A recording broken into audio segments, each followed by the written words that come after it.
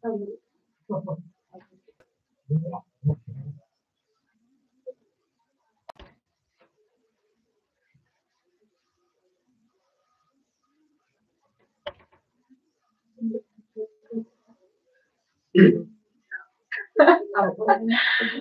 right.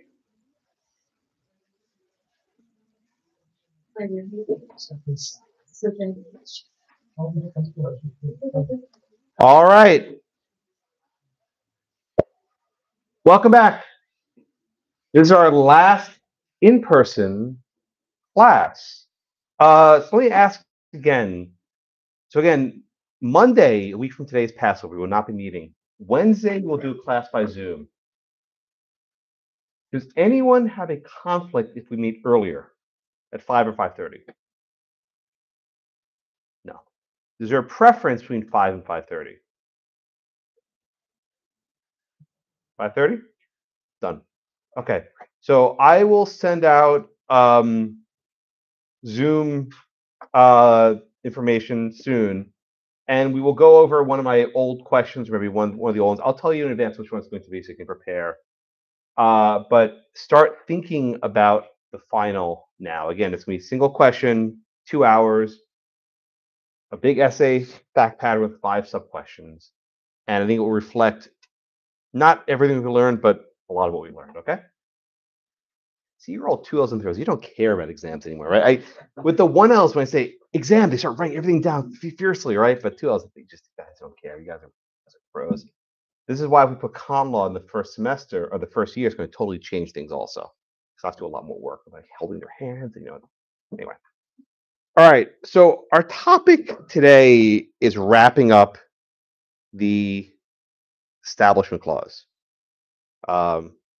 Speaking of old things that don't exist anymore, that's what it used to look like. But I want to just bring you back to how this class existed when I taught this only a few years ago. For much of the 20th century, the Establishment Clause sort of existed above other parts of the Constitution, right? It was basically embedded in the Bill of Rights. It was there right next to the Free Exercise Clause. But the courts understood that violating the Establishment Clause was such an evil that you could, in fact, violate free speech rights, or it could violate the Free Exercise Clause rights. In other words, that the Establishment Clause sort of prevailed, or to use the language of the case, trumped over otherwise.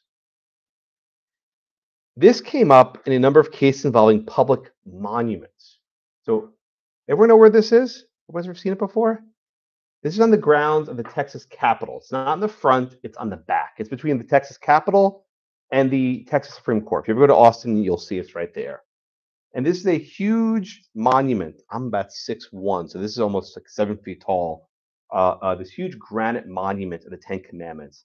There's some Hebrew on there. There's some various symbols. It was placed here in the 1960s. It was actually a response to the Ten Commandments movie that put all over the country. Okay, so Texas had this huge monument on its grounds. Okay, there was another display of the Ten Commandments. This was a little bit harder to see. This is not made out of stone and granite. Instead, it's in a picture frame. And there were 2 cases decided on the same day in 2005. It's a very weird day at the Supreme Court because Chief Justice Rehnquist was actually about to die. He didn't know that yet, but he would die a few months later. So this was his last actual real big day at the court. There were constitutional challenges brought to the display in Austin and the display in Kentucky. The Texas case was called Van Orden versus Perry. Rick Perry, he was our governor. Van Orden against Perry. The Kentucky one was called McCreary County versus ACLU. As the X's and checks will reflect, the Supreme Court allowed the Texas monument to stand. It's still there. If you go to Austin, you can still see it. But the court held that the display in McCreary County, Kentucky, could not stand. So how do you reconcile these? The answer is actually Justice Breyer. Okay, say what you will about Justice Breyer, he really struggled with religion issues. He was not some sort of doctrinaire. He wasn't sort of ideologue. He really struggled. And Justice Breyer worried what would happen if we went around basically demolishing all these old monuments to religion. He viewed the religion clauses as trying to avoid creating conflict in society, to avoid people fighting over religion. But for Justice Breyer, what would it mean to have basically a forklift and a demolition truck come over and knock over a monument that's been there for half a century? Right? In sort of hindsight, we've had a lot of monuments knocked over in the last couple of years. I don't think Breyer quite anticipated that at the time. But Breyer saw, perhaps correctly, that knocking over monuments is not a good way of sort of managing society. So he cast the deciding vote in the Texas case to let the monument stand. But what about the Kentucky one, right? Why was that perhaps different? Again, I didn't make you read these cases, but you should still be familiar with them because we're discussing the readings. In the Kentucky case, first off, they were more recent. They were not there for half a century. They were put up there fairly recently. And the history there was actually kind of significant. There were not just one display of the Ten Commandments, there were several. Where earlier displays basically had all these different prayers involving God and different acknowledgments of religion surrounded by the Ten Commandments. And what the court said is, we're going to follow the lemon test, and it's clear here that the purpose of this display is to advance religion, right? It's a religious purpose. And to do that, the court looked not only at the final display, but they looked at the various displays that came before it. Why is this important? It'll matter for the Kennedy case later. In McCreary County, they said each new day is not new, right? We can look what happened yesterday. They said, we know that the people who built this did this to advance religion. And even if the final version 3.0, has less religion in it, we will not allow this Ten Commandments display to stand. So in the same day in 2005, the court said, Texas, you can keep your Ten Commandments display. Kentucky, take it down. And the reason why, again, is Justice Breyer. Justice O'Connor, she didn't know this at the time, obviously, this would be her last full term on the court. She cast her vote in both cases with the ACLU, those trying to take down the monuments. Justice Kennedy, who at the time was this sort of up-and-coming swing vote, he cast both his votes in favor of keeping the monuments up. So on the 5-4 court, it was Breyer who swung each way and that way. Okay. Then we'll get the background of the Kentucky case. All right.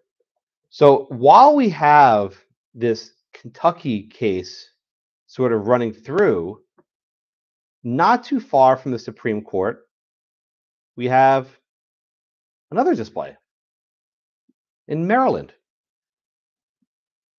in Bladensburg, Maryland. It's actually a very, I get a picture of it. Here it is. It's actually a very sort of strange location. If you ever actually drive there, it's in the middle of a traffic circle. So this is a very nice picture, right? You see from the front. If we look from the back, I have a picture of it somewhere. Where is it? There it is. So you're looking from the back, it's right next to a check cashing place, right? So it looks really nice, but it's in this very odd location. So even as you have this conflict of the Ten Commandments and the court sort of splits whether it stays or it goes, in Maryland, only a 20-minute drive from the Supreme Court, we have an actual cross. How did Ten Commandments display a cross? But there's more religious imagery at play. In the Supreme Court itself, there are a series of carvings along the top of the court. Do you know what symbol they have there? Moses holding a tablet of the Ten Commandments. There are many famous lawgivers there. Throughout the court, there are all these little Roman numerals 1 through 10, which all symbolize the Ten Commandments. So maybe you could argue that the Ten Commandments has a place in government buildings because it's a symbol of law, right? Moses received the law from God. This was one of the first laws. They also have Hammurabi's Code and Solon's Code and various famous lawgivers.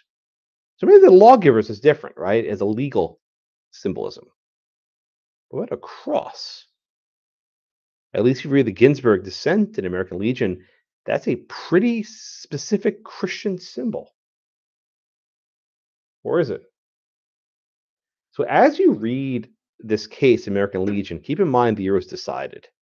It was from 2018, or was it 19? I'm sorry, 2019. 2019. This was Justice Kavanaugh's first full term on the court when he replaced Justice Kennedy. Justice Barrett was not yet on the court because Ginsburg was still living, as it were, right? So we're in this sort of intermediary Trump court where you have Gorsuch and you have Kavanaugh, but you don't have Barrett yet.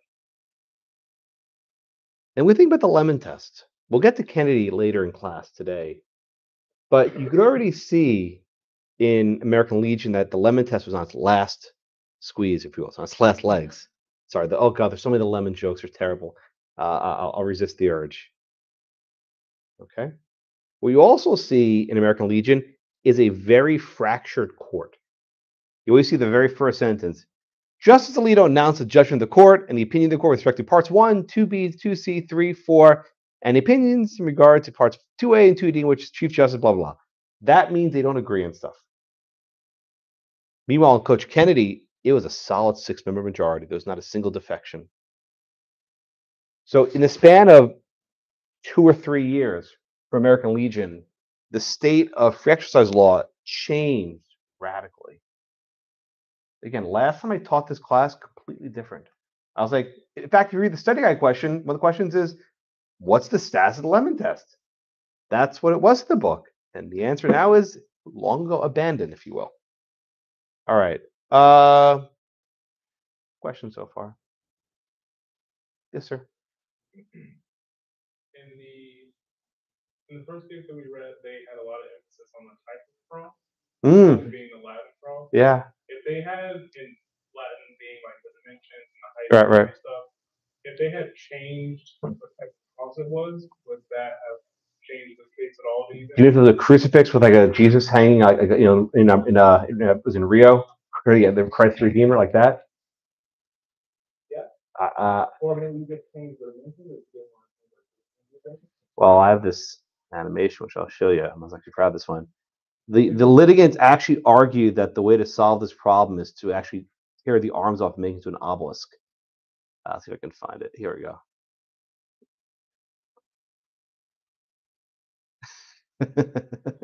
Like that. Or where is it? That's something I want to show you. I actually have this animated. Yeah. Oh, that's not it. Is it later on with the arms? Oh, I can't find it. But anyway, the litigants actually said if you just tear down the arms and you just leave it as an obelisk, it would be better. Which structurally would actually make some sense because you can't quite tell from the picture, but they have these kind of like netting around the side of the thing because the thing's falling apart. It's 100 years old. It's actually in very bad shape. If they actually tried to move it, the entire thing would crumple. You can't move a stone structure. But to your question, I do want to answer it. Would changing the dimensions of the cross matter? I think it would actually probably make it worse because this specific cross had a symbolism apart from religion. If it was a different type of a cross, it would probably lose that secondary meaning, if you will. So I think it actually would make it even worse. Okay. All right, Amy, you want to give me the facts, please, in American Legion versus and the American Humanist Association. You may not know the Humanists are the people that they oppose religion in public spaces. That's what the organization is. With facts, please. So after World War I, they put together this committee. They wanted to commemorate the fallen soldiers in the war, and they had 49 local men who had died in the war, and so they had kind of put together this design of the cross. They talked about some of the committee members. There were 10 mothers of deceased soldiers who were part of it, and they did recognize that they did have non-Christian soldiers who had died as well. And the plaque on the cross lists all of the deceased soldiers and has some other words and things about the their dedication. Mhm. To Good. I found the clip. Let me just play it because he asked me about it. Alito explained, asked that the cross be removed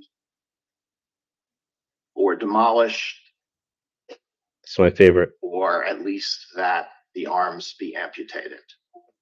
So it was just an obelisk, basically a rectangle. I don't think they'd have any objections because they're religious symbolism. So I guess they could do that. Okay. But thank you, Amy. Very good. So we always think of World War I, World War II.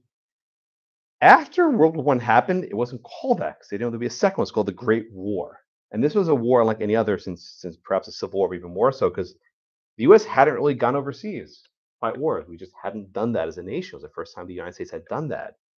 So the people in this town in Maryland decided to build this monument to sort of honor the memory of the people from that community who had lost their lives. All right.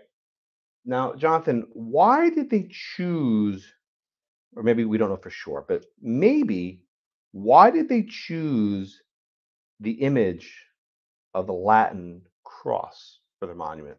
From my understanding, it was the graveyards, the field of graves, that were predominantly just style of cross. Yeah. Yeah. If you go to Europe, anyone ever been to one of these military cemeteries? You in, Anna? Which one?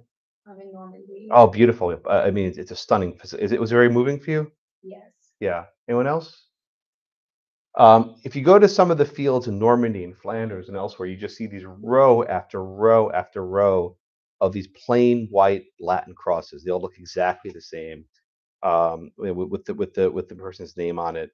There are some. We'll get to the Stars of David in a minute, but just it's row after row because the casualties from World War I was just sort of staggering. And it seems that the people in this town decided that the way to honor their fallen sons who had lost their lives was to build this cross. Now, at the time, there was no lawsuit brought. No one sort of temporary restraining order to stop it. In fact, people celebrated it. These sorts of monuments were built across the country. There are lots of different places. And it stood for nearly, 100 years, give or take. But as often happens, people file lawsuits. That's what they do. And they challenged it as a violation of the Establishment Clause. So I think, Anna, you're next. Under the Lemon test, how did the lower court understand this peace cross? Well, they needed to see the purpose and the effects of the cross, and so Right.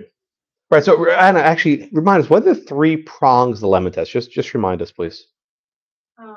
The purpose. Okay. Is there a secular purpose? That's number one. Good. What's number two? The entanglement with religion. Entanglement's three. Okay. What's number two? Is the purpose prong, the entanglement prong? The effects of the government action. Good. Good. Right. So there are three prongs. Thank you very much, Anna. There are three prongs of the Lemon test, and it's never clear if you have to look at all three of them, or if any one of them can violate the Lemon test. The court was never actually clear upon this. Okay.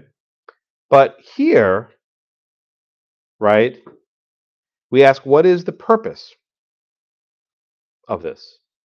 Was the purpose to advance religion?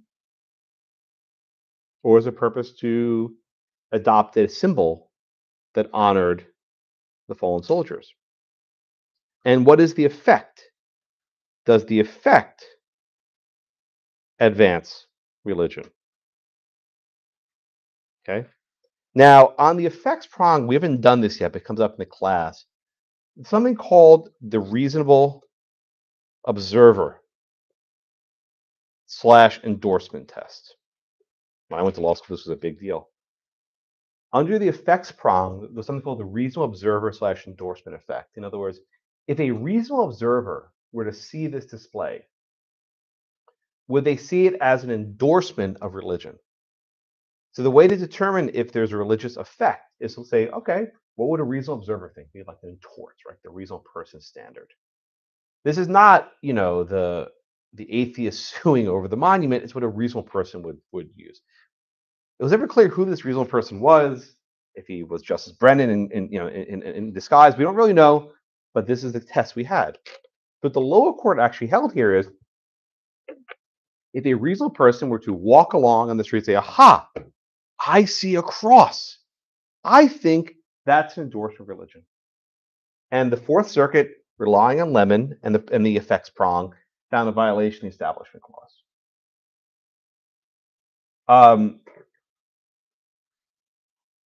The Fourth Circuit distinguished the cross display from the Ten Commandments.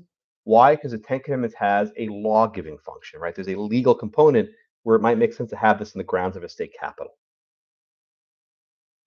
By contrast, a cross is not just religious, it's particular religion, Christianity, and serves a different symbol.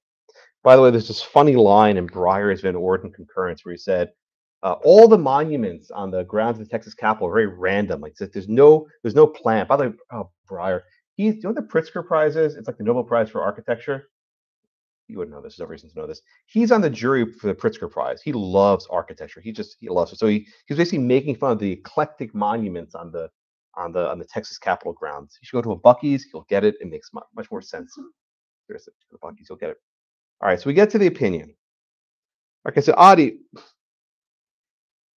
what exactly does the court, and by the court I mean 5 members of the court, what exactly does the court do with Lemon in this case? And it's not an easy question. They said that the Lemon test doesn't apply to monuments. Doesn't apply at all? It doesn't apply to monuments that I guess you could technically say that have a like historical or are rooted in our history and tradition. So the court say it never will apply. I guess. And by court, again, I'm asking 5 votes. No, they didn't. Well, they said like you're late. I'm sorry. No, I mean they didn't say it never would apply. They said that it doesn't. This wouldn't be taken to. This shouldn't be taken to say that something that's unconstitutional. Oh wait, no, that might have been the concurrence. Fine, just because you're circling the right thing. The majority in this case was very fragile, right? Again, I won't bore you with the breakdown of the votes, but Alito wrote the opinion of the court for only certain parts. And if you look at your Roman numerals, this matters part 1, 2B, 2C, 3, and 4. Those are parts of the opinion that have 5 votes behind them. Okay? So again, it's parts Roman numeral 1, 2B, 2C, 3, and 4. But parts 2A and 2D only have 4 votes behind them. At the Supreme Court, 4 is not a holding. You need 5. So whatever appears in parts 2A and 2D only have Alito, Roberts, Breyer, and Kavanaugh. Okay? Kagan could have joined that. She maybe should have in hindsight, but she didn't. Instead, Kagan said, I have an abundance of caution not joining this. She probably should have. That might help her in the long run. She didn't anticipate what happened in 2020, though. All right, so let's walk through each part separately, right? Part 1 is just the facts. Part 2A is just Alito, Roberts, Breyer, Kavanaugh. And they talk about Lemon, and they say, look, Lemon is very hard to apply. And the court has simply not applied in a lot of cases. And Breyer loves tradition. In his view, if you've been doing something for a long time, that's good enough reason to keep on doing it, right? As if tradition itself creates a constitutional right. Almost like adverse possession, if you will, right? If it's been done for a while, keep on trucking, right? And what Alito and really Breyer wrote this section, he did, said, is if there's this long tradition, this mine has been there for 100 years, How do we deal with lemon? They're practical problems, right? How do you determine the purpose of a monument built 100 and something years ago, right? We don't know. It's not like that legislative history. The people who did it are all dead, right? And even if a reasonable person in 1920 might have seen religious purpose, this has been there for a long time. The meaning, what a reasonable observer sees, evolves over time. Perhaps what was once having a very religious symbolism now has come to mean a secular, a non-religious effect. That the meaning is to observe and remember our fallen soldiers. Every year, they have services there for Memorial Day and Veterans Day, right? So what parts 2A and 2D are saying is, look, we're not getting rid of lemon here. Be very, very clear on that point. We're not getting rid of lemon.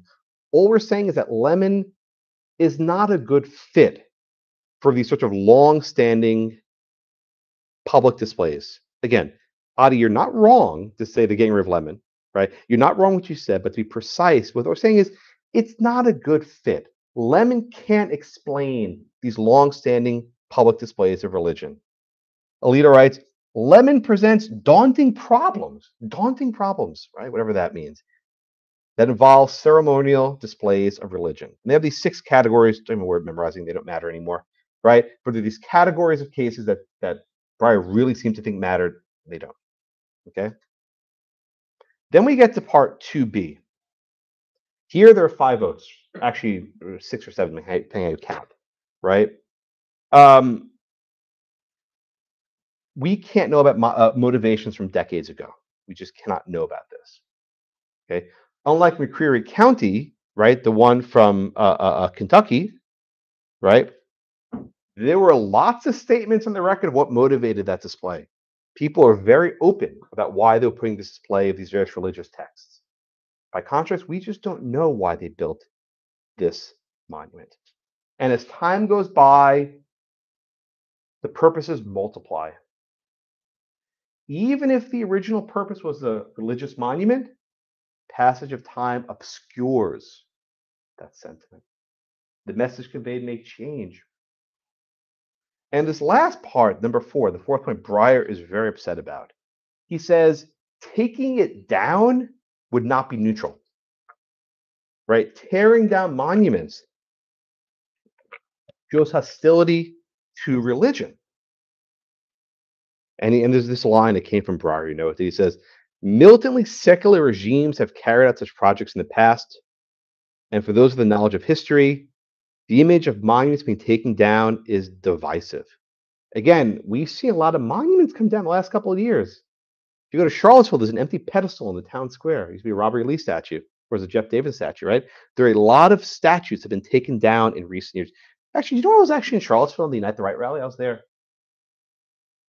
Yeah, my co-worker was getting married that week in Charlottesville, and I was staying in downtown Charlottesville. I saw them. You will not replace us. No, no, I will not. I promise, I will not replace you. Seriously, I was actually there, and I didn't know what was happening. I was like, what are those little lights? What you holding tiki torches? What is that? Like, I didn't even know what was going on. I drove right past it. And then the funniest part was I was in the elevator and there was a skinhead in the elevator with me. It's just very awkward 30 seconds. If only he knew who I was.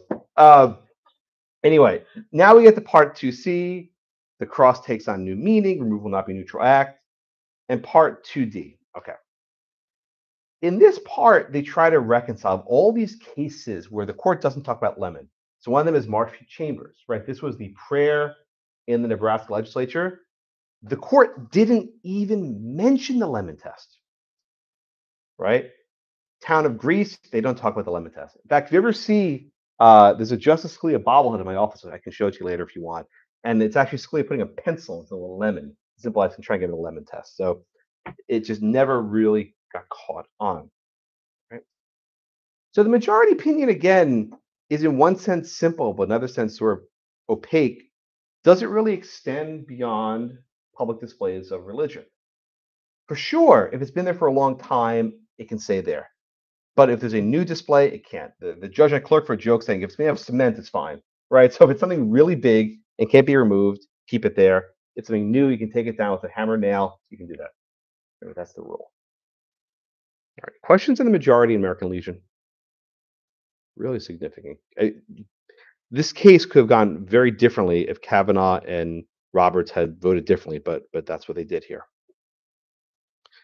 Justice Breyer had a very short concurrence saying, "We're not getting rid of Lemon. Lemon's still here. There's no single formula.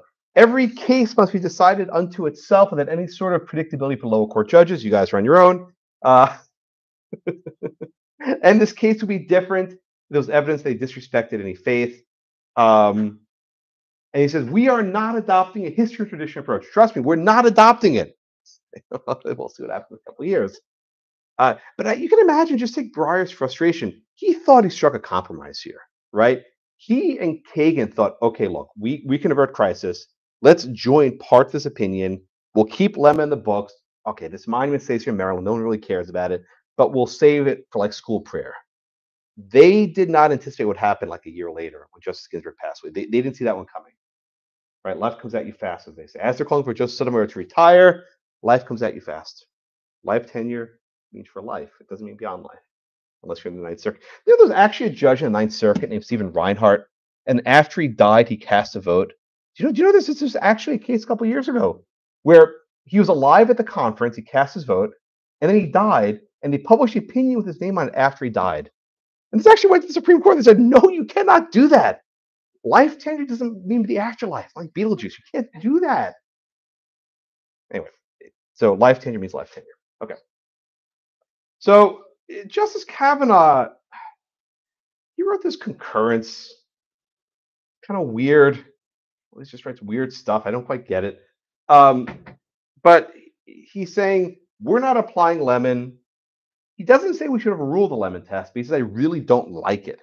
I think he's sort of like getting himself psyched up, pumped up to do it in the future, but he's not quite there yet. He's just getting himself ready, kind of like putting his feet in the water. We have Justice Thomas. Thomas, like, get rid of it already. It doesn't matter. First of all, he says, we don't incorporate the Establishment Clause. All this stuff is for nonsense. And even if we do, we should eliminate the Lemon test. It's long discredited. What would actually Thomas allow? Nick, what would Thomas allow in terms of the Establishment Clause? What's the only thing that he think would violate it? That would violate the Establishment Clause? Yeah. Basically, well, that it's limited to like separation of power, like if it's federal. Sure, but if the federal government's doing something, what can they not do? Oh, would it be? What's the only thing that the government cannot do under the Establishment Clause? Sure, and maybe what else? Particular act Thomas thinks will be problematic. Begins with a C.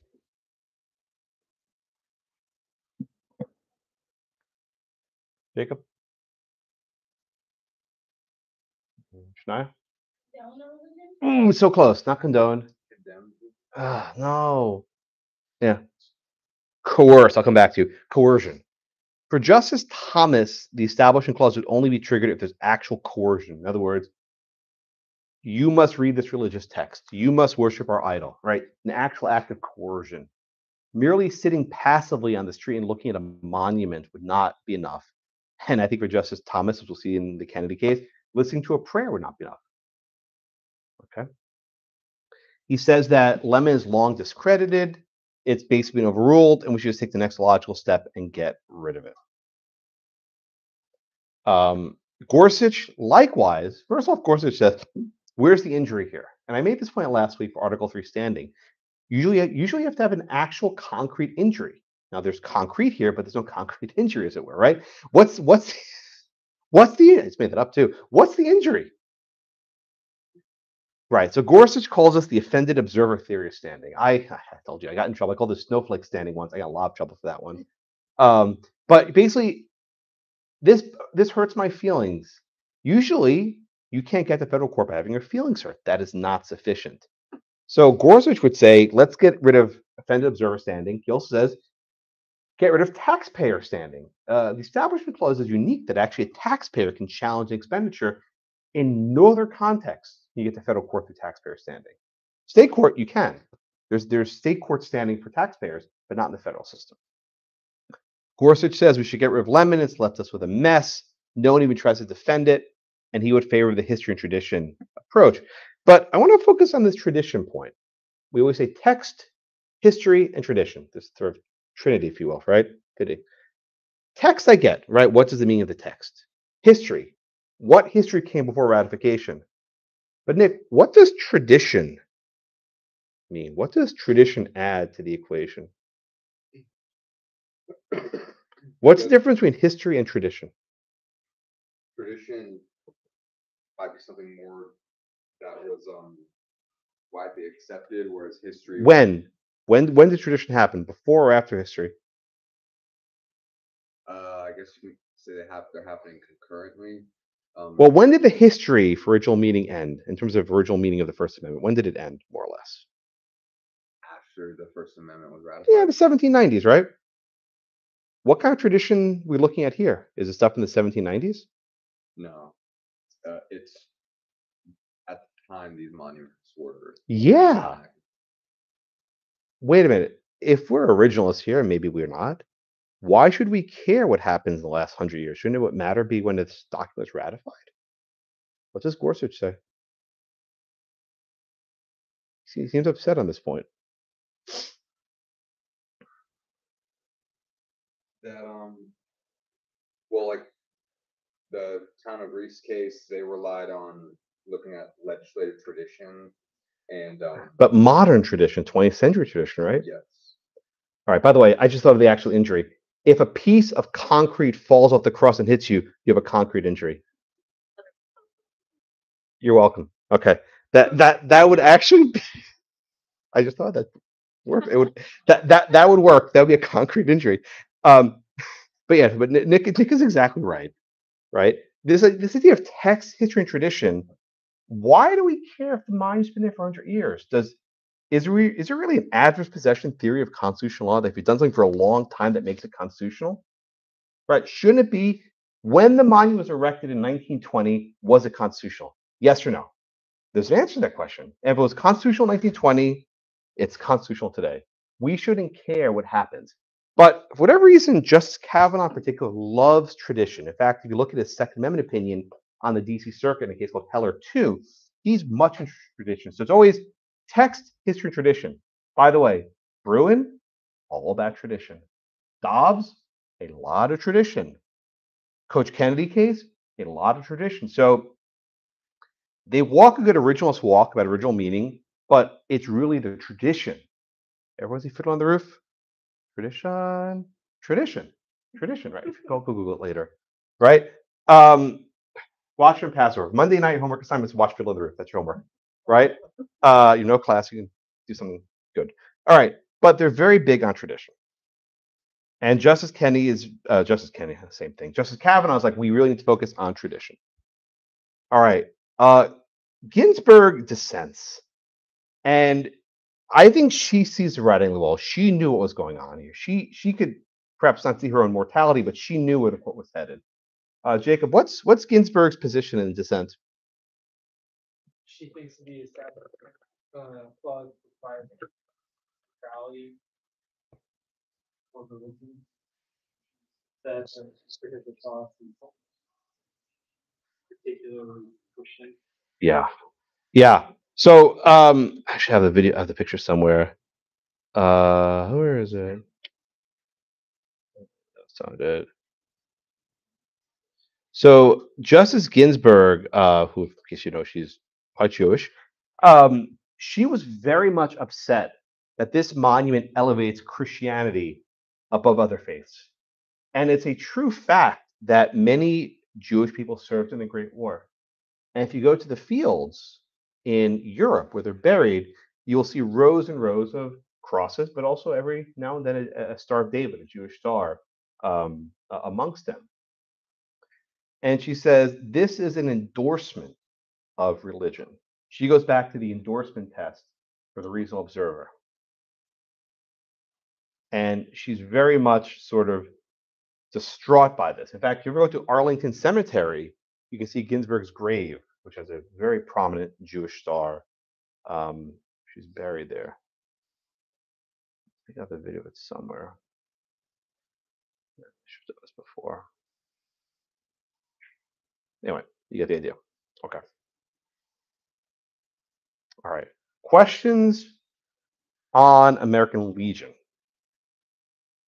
Right, so American Legion is kind of like I call a pit stop case where the court was sort of pivoting its doctrine. It wasn't quite at its final destination yet. That would happen a couple years later, but they were sort of changing course. This was the first big establishment clause case since Justice Kennedy had retired, and it came up. It could have been much different, right? The court could have overruled Lemon on the spot. They did not do it quite there. All right, questions on American Legion? I don't know if I'll teach this case next time. I'm not sure how much juice it has, so to speak, but I'm not sure how much salience it has in light of the next case, which is Kennedy v. Bremerton. This was a big one. And it's actually a fitting case to sort of capstone this entire semester because it involves everything. It involves everything. It involves speech, free exercise of religion, and establishment. Yes, sir. When we're looking at the American case, should we place more emphasis on the Kavanaugh concurring opinion Or which one? Yeah, I guess should Kavanaugh or what's my alternative? Kavanaugh or what? So for better or worse, Justice Kavanaugh is the median voter on the court. He does this all the time, and he doesn't like when I say this, but I'll say it. His concurrences decide issues that are not present. He does this all the time. And this is a way of signaling, leave me alone about these other things. Let me just put this here now and go away. So when Kavanaugh writes concurrence, you got to treat it very carefully. because I wasn't sure how to.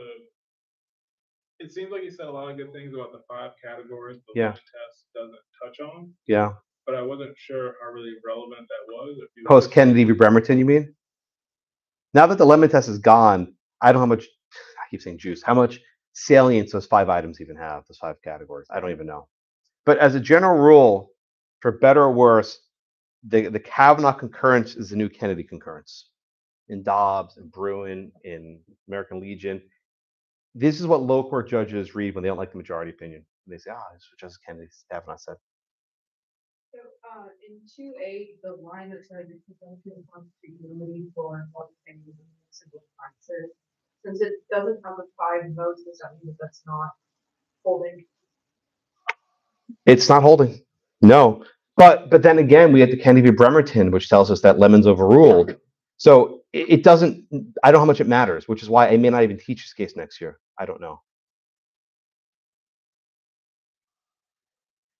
Could one argue that putting tradition in is not,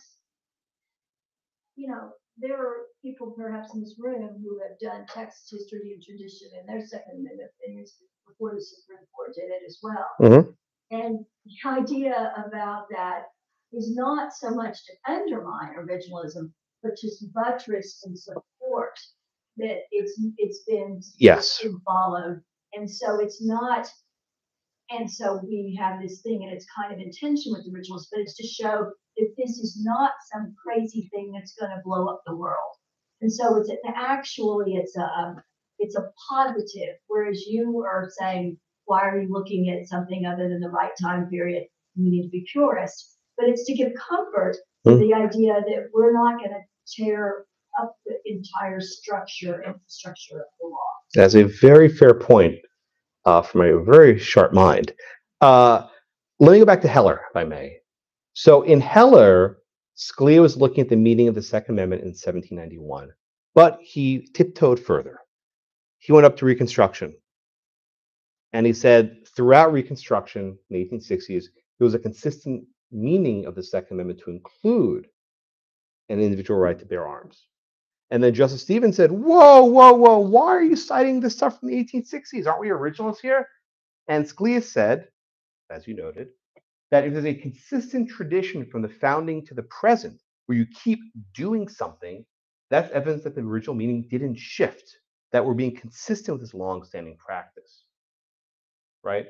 Gorsuch, though, I think is making a different point about tradition. He's saying, what the court's saying here is that tradition is not from 1791 till the present. It's we look at whenever the thing was built and start counting there for the tradition. And Justice Barrett had a concurrence in Bruin, another Second Amendment case, which said, what time period are we even looking at? What's the role of tradition? So all that to say is The Gorsuch, maybe Barrett wing of the court is not lined up with the Kavanaugh, Alito traditionalist, maybe wing of the court. They don't agree on this issue. I don't think it makes much of a difference in 9 out of every 10 cases. I think, frankly, it doesn't matter. I really don't think it matters at all. But there's an issue in which originalists like to fight. If you care, which you probably don't, Judge Kevin Newsom is a judge in the 11th Circuit who had this long tirade against Justice Kavanaugh on this issue. And know what he gets most upset about? Article 3 standing.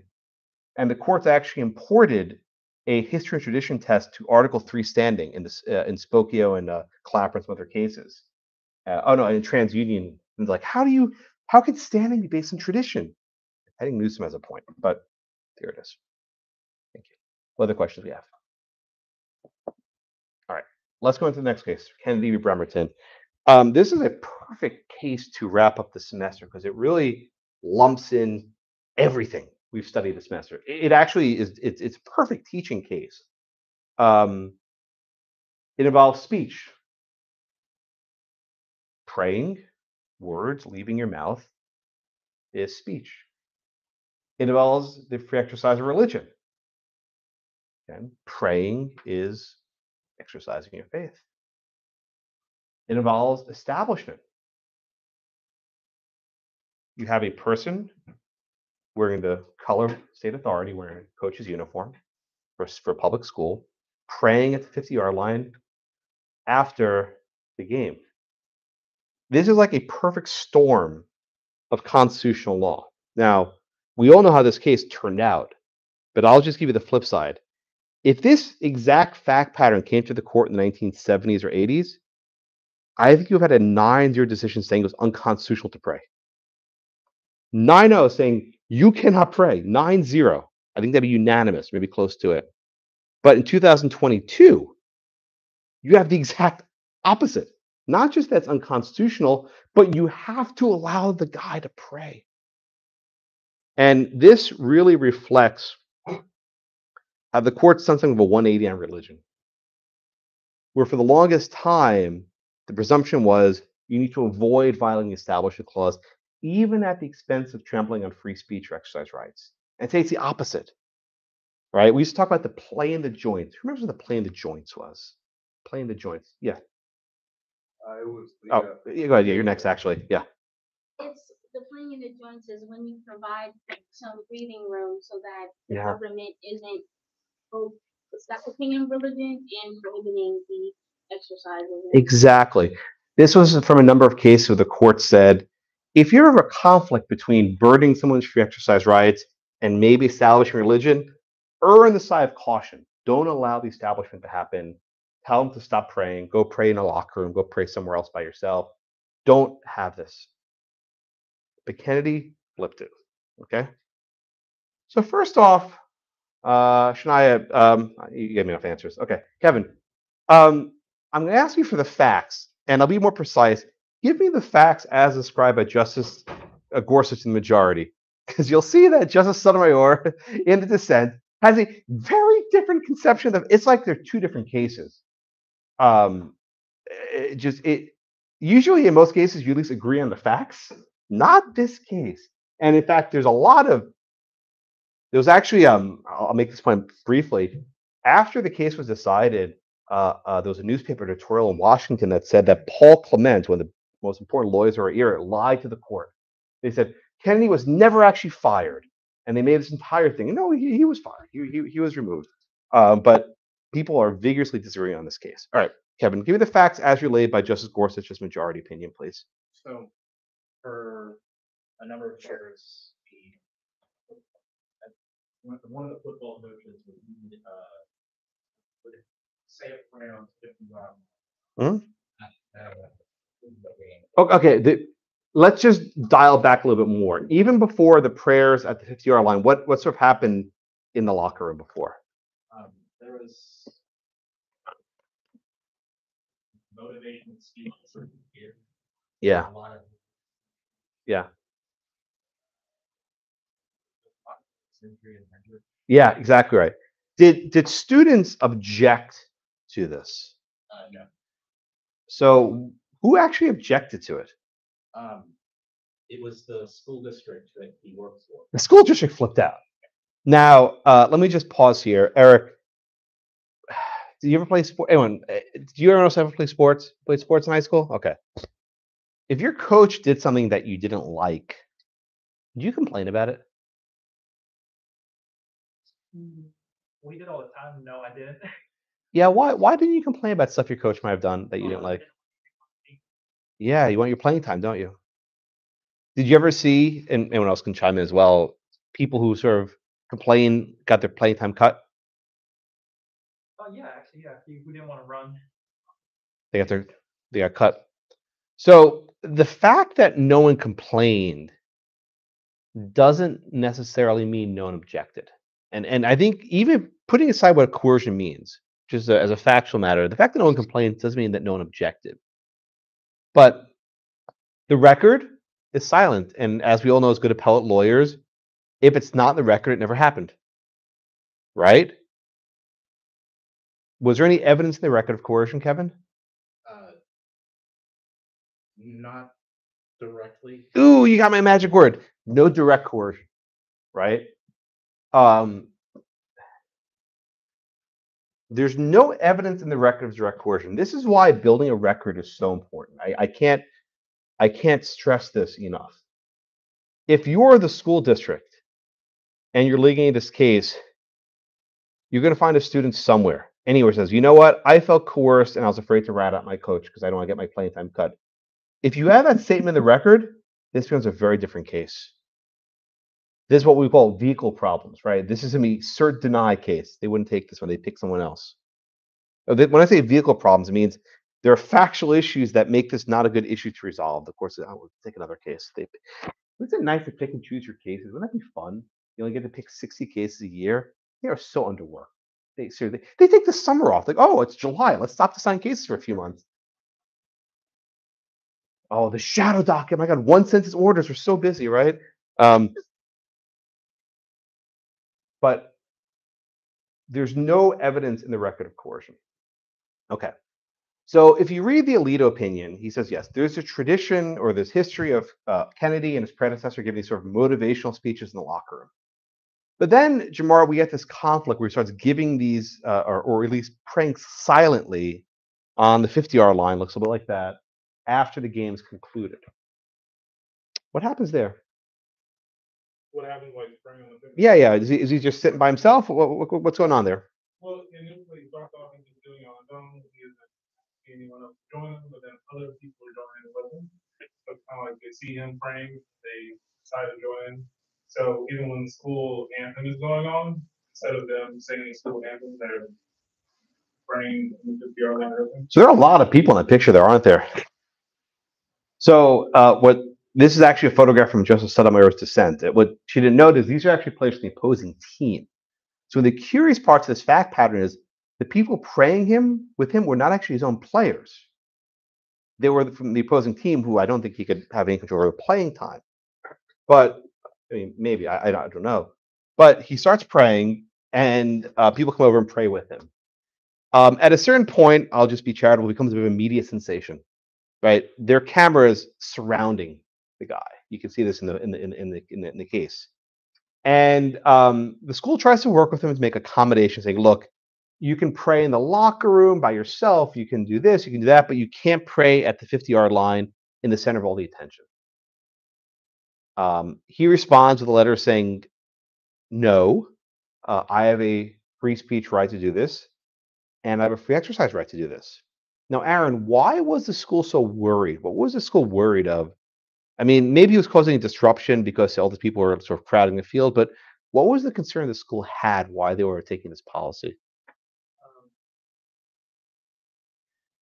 They were concerned that, being a former school district employee myself, the school is definitely always worried about itself. They're worried about Damn straight. the concern of a violation of the establishment Yeah. law, getting sued. Yeah. That there was some motion. Yeah. So let me just sort of just unpack what you just said. You're exactly right. As a school district employee, they were worried about getting sued by the ACLU or the Americans Humanists or some other group, right? They were worried that this would violate the Establishment Clause. And in particular, this would violate the Lemon test, right? This is the reasonable observer and endorsement test. Would a reasonable observer who just materializes out of thin air and goes to Bremerton, Washington, and says, "Oh, football field, what's this? Oh, standing, 50-yard line, what's going on? Endorsement of religion, I see it, unreasonable," right? They were worried that they would get sued. And a generation ago, that was actually enough. The fear of getting sued for the Establishment Clause violation by one of these groups was enough to justify telling Kennedy, stop it, stop it, stop it, stop it. If you want to pray, go do this on someone else's time, not on our time. So, Julianne, I haven't mentioned this topic yet, but there's discussion of employee governmental speech. So, Aaron, you worked as a government employee, right? Who else worked for the government? Anyone else? Could you say, can you say whatever you want as a government employee, Jonathan? No. No. Can you go and write an op-ed in the newspaper saying that my boss is a corrupt, lying scammer? Could you do that? Absolutely not. What would happen to you should you write that op-ed in the newspaper? I would have been fired soon. You've been fired immediately, right? Wait a minute, don't you refer? Can I write that op-ed that your boss is a liar? Sure. Assuming it's not defamatory, right? Yeah. Huh. So why is it that a private citizen can do it, but you as a government employee cannot? Well, don't you have a First Amendment right just like me? I can say where the hell I want. I got tenure.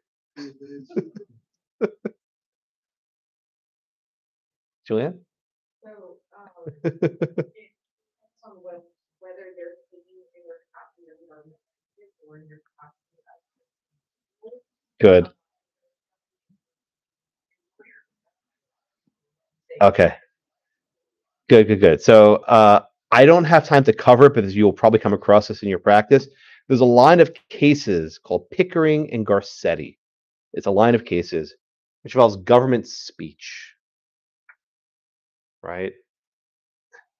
Pickering and Garcetti involve government speech. Now, if we've discussed that when you're a teacher and a student, you do not shed your rights at the schoolhouse doors, right? This is the Tinker case. But when you're a government employee, the government can't control your speech, which makes a lot of sense, right? If you're a teacher and you write an op-ed criticizing your school district, that's very bad for cohesion in the workforce, right? There are channels that an employee can use to complain. It's not going to the newspaper. So when you're speaking about your official duties, right? When you're speaking about your official duties, the government can control you. They can fire you, and you can't raise the First Amendment as a defense. What if you're a government employee and you say, I want to write an op-ed criticizing the president, someone who's not your boss, right? Or you want to write an op-ed about, let's say you work for the federal government and you want to write an op-ed about the school board. Yeah. I think it depends on the government body that you work for and what its purpose and mission is. You're a Supreme Court justice, right? So when you're speaking about matters of public concern, there's this very complicated balancing test. I don't even go into it now because balancing tests don't really matter, right? It's whatever, right? But when you're this is what they learned. But when you're speaking, I pick my battles. When you're speaking on matters of public concern, it's something called the Garcetti-Pickering balancing test. I don't have time for it, but in some cases, as Aaron said, there may be a good enough justification to silence. In other cases, or not. In other words, if you're a government employee, you still have some free speech rights when you're talking about matters of public concern. So the question here, who's next? Ryan. Was Coach Kennedy praying to 50-yard line? Was this government speech? Or is this speech in matters of public concern? What are we even talking about here? No, I mean, he said it was that personal. Oh, I know he thought it was personal. I'm saying objectively, what's going on here? Is this I'm looking at a guy wearing a uniform, staying on government property, praying. Is that government speech? No. Well, why not? It seems government speech to me. He's doing it during a time when people were free to basically do whatever they wanted. Oh. Personal time. So if you're on a government football field wearing your government uniform, surrounded by government students, that's off the clock? I mean, I'm making his argument. I mean, the time that he chose to do it was. So if he did it at after the clock. halftime, it'd be no go. But if he does it after the buzzer sounds, it's okay. I think that's right. I think that's the case he's determined. So Lane, I'll ask again, is this government speech or private matters of public concern? What kind of speech is this? Why does Gorsuch is very adamant? He says this one's not even a close call. I'm actually not so sure on this one, but Gorsuch thinks it's not even a close call. Why is this government speech? I mean, private speech.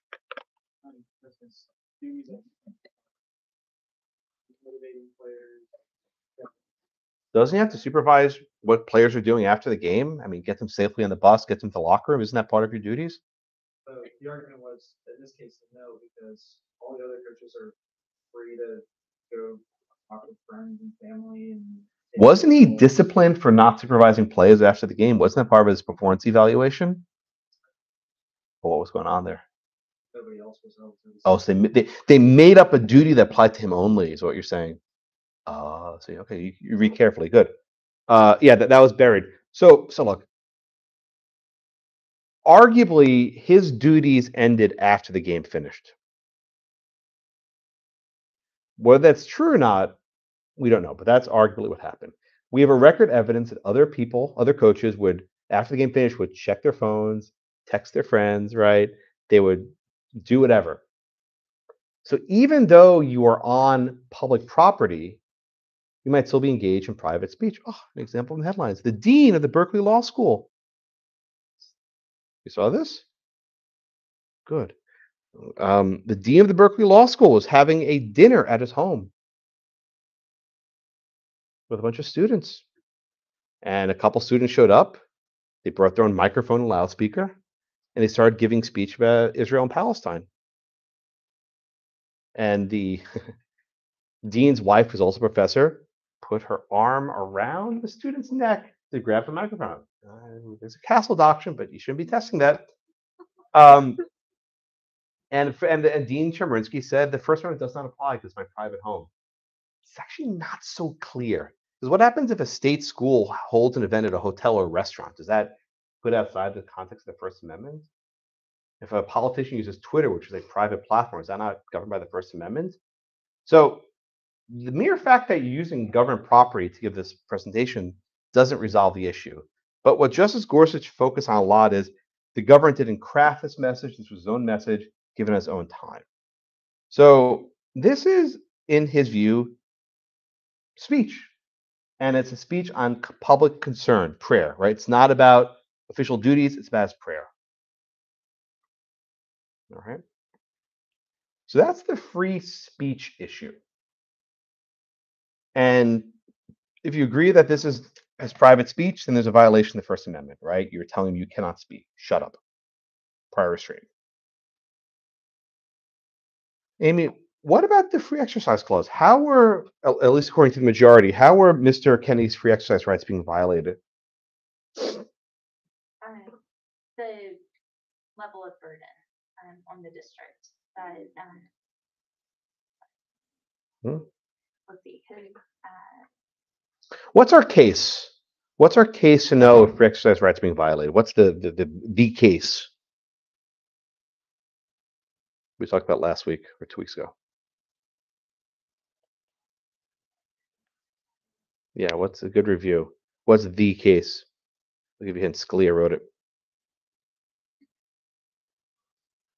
Come on, you guys. Exams coming up? No, yeah, go way back. Even further back. Too far back. Smith? Yeah, Smith. What's Smith? Do you remember?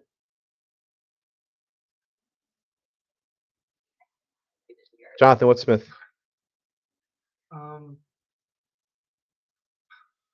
Brian? Where the guy couldn't get one of he's been kicked out of the job. Correct. What was the test under Smith of when strict scrutiny is triggered? If the thing that they violated The was thing. a legitimate government No. or how it was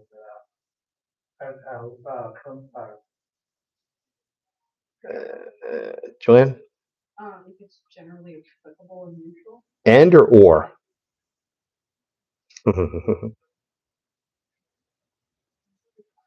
Ask Justice Kennedy. It's not clear. Anyway, so the standard from Smith is if a law is not generally applicable and not neutral, it triggers strict scrutiny. Okay. Amy, I'll come back to you. Is the district's policy neutral towards religion here?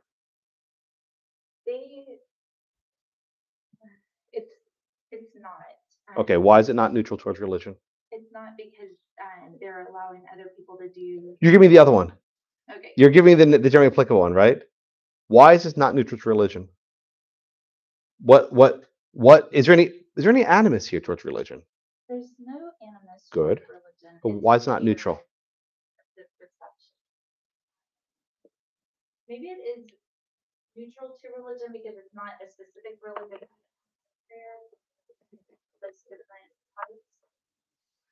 Jonathan, want to take a step? Prohibiting religious conduct was the district's object. Yes. The express purpose, the object of this policy was to prohibit religion. If you give up there and gave a motivational speech of, we need to be strong, we need to be bold, we need to be win, win, win, rah, rah, rah, it's fine. But he mentions God, okay, you can't do that, right? So it's overtly expressing non-neutrality towards religion. Now they note in a footnote, there's not animus towards religion. They say that. They say they're just trying to avoid liability. And maybe that's right, but they don't find animus like at Lukumi. That was the case that someone else mentioned. Okay, so that's neutrality. Anna, is this policy generally applicable? What does that mean, generally applicable? Generally applicable if it prohibits religious conduct while permitting secular conduct. Good. Yeah, no, what secular conduct was permitted? The other coaches meeting friends. And do anything else, correct. There was also this discussion of a bespoke requirement that only Kennedy had to do. What was that bespoke requirement? I think bespoke requirement, was it his, like him taking care of him after? Correct. Yeah, so you had these evaluations, I think Leighton mentioned a few minutes ago.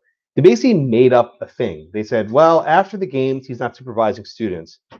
It's not clear anyone else had to do this. They basically made up something that only he had to do and said he wasn't doing it. This is how you lose an employment discrimination case, right? Putting aside First Amendment stuff, if you make up a duty for only one employee, you're going to lose a Title VII case, just completely apart from everything else. You can't do this. The entire point of general applicability is you have to have a policy that's written that applies fairly to all of your employees. I think we can all agree that's a good idea. So they basically tried to paper this over. When I say paper it over, they tried building a paper trail to get this guy in trouble. And you can't do that because it's obvious. You see this a lot in employment cases where you look at different evaluations. They wait, no one else has this criteria except for you. But this concept of generally applicable also concerns exemptions. So in a way, everyone else was exempted from this duty but Mr. Kennedy. And we know from the Fulton case we did last week or 2 weeks ago, when there are exemptions for some but not for others, that's almost automatic strict scrutiny under the Roberts Court, right? You cannot have exemptions for some but not exemptions for the religious person. So whether you talk about this in general applicability or exemptions, it triggers strict scrutiny. Yes, ma'am. We have a different rule because his job is the head coach. Ooh. So he'd have the overall responsibility, whereas the others are not. Was he the head coach? I thought he was was. For the JV team. Oh, but not for the varsity that's playing in the game. Yeah, I think the prayers were for the varsity. But let's assume. Yeah.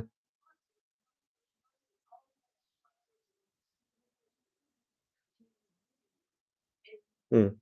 So you couldn't have special duties. But what you'd have to check in that case, are there other head coaches in the district?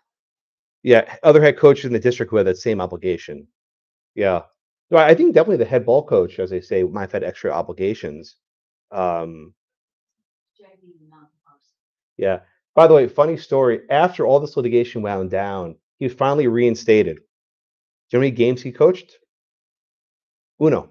He coached one game, then he resigned. Became a full-time motivational speaker. So after all this, he got to coach one game as the assistant coach, then he resigned. All right. All right. So we have this kind of hybrid situation where there's both free speech and free exercise rights at play. They don't talk about the hybrid rights thing from Smith. Remember Scalia said when speech reinforces religion, it's sort of super scrutiny. They just don't even care. It's like Scalia, forget about that, right? No one ever really latched onto the hybrid rights. What's the standard here? Is it strict scrutiny under the free speech clause? Is it strict scrutiny under the free exercise clause? Is it some sort of governmental speech things? And the court says, I love these sentences. Ultimately, it does not matter which standard we apply. Don't you love that sentence? It does not matter which standard we apply. The district cannot sustain its burden under any of them. In other words, you lose no matter what. Lower court judges, good luck, right? We just are not going to pick a standard. And it's very frustrating as a professor, but that's what we have to deal with. Then we get to the Establishment Clause. And this is the part of the case that when I was reading this, I was like, OMG, because I didn't think they were going to overrule Lemon. Like this wasn't on the sort of the playlist for the term, right? Because in 2022 we had Dobbs, we had Bruin, and then we had Kennedy. It was like wham, bam, bam in that order. It was Bruin, then Dobbs, then Kennedy. If memory serves the sequence, and that was an overwhelming week. I was really busy that week. I'm sure I slept. I don't remember it, but there was a lot that happened in a very short time. But we get to the Lemon test. And here again, this is not like a fractured court. Whatever misgivings that Roberts and Kavanaugh had in the American Legion case, those go out the window, right? They are ready to overrule Lemon. Or do they? Right? So let's get to the part of the opinion that talks about the Establishment Clause. We know that the trial court and the Ninth Circuit relied on the Lemon test. All right, who am I up to next? Nick, you next? So Nick, just let's pretend Lemon still is a thing, right? How would you evaluate this case under the Lemon test, where you see a coach praying at the 50-yard line? How would you sort of analyze that? I would say that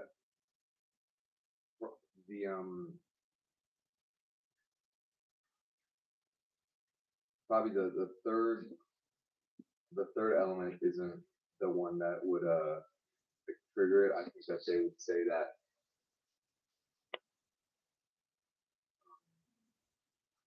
the purpose could be inhibiting religion by preventing the coach from. No.